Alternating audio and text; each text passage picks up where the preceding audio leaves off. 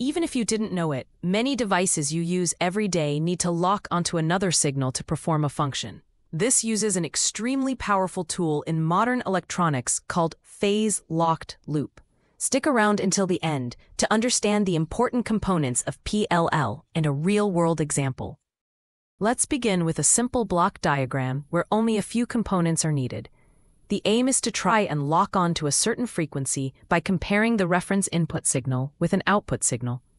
You can understand why we might need a single-tone signal at the output by exploring in-depth applications, but this is subject for later. It will be easier to explain the output side and work backwards. A voltage-controlled oscillator, or VCO for short, is a device that can produce a single-tone sinusoid at a specific frequency.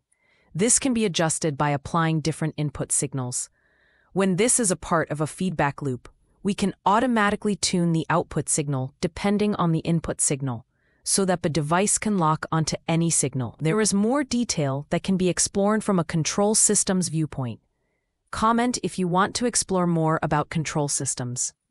In electronic design, it is always a good idea to include a filter that can block out high-frequency noise, or more generally, apply signal conditioning techniques. Filters can be applied using an analog circuit or by using digital signal processing techniques. If you consider a signal with noise superposed, the filter will be able to remove the noise and leave the original unaffected signal. This is especially important when sampling to avoid a problem called aliasing. If you want more depth on how to design a filter, please leave a comment and check out our latest playlist. Now, the key piece of technology that ties everything together, the phase detector. This uses a standard XOR logic gate, but there are other more complex circuits that are used as well. The XOR gate is used in the digital PLL implementation only. The output signal can be compared back to the input signal, driving the correct operation. Consider the following waveforms. If you slide one signal past another, the signals will only match when they are in phase. By considering the behavior of the XOR gate, it outputs a 0 when in phase, and a 1 when out of phase. The output of the phase detector and filter allows the correct frequency to be produced. As promised, here is an example.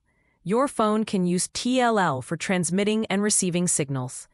It needs to be able to lock onto a signal in a range of different real-world scenarios where noise and signal corruption is prevalent and can cause fluctuations in various signal parameters.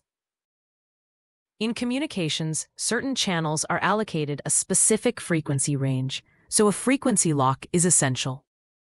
Sometimes, to adhere to regulations that may legally require the use of a certain frequency band. Subscribe and like to support the channel and help us to grow and reach a wider audience.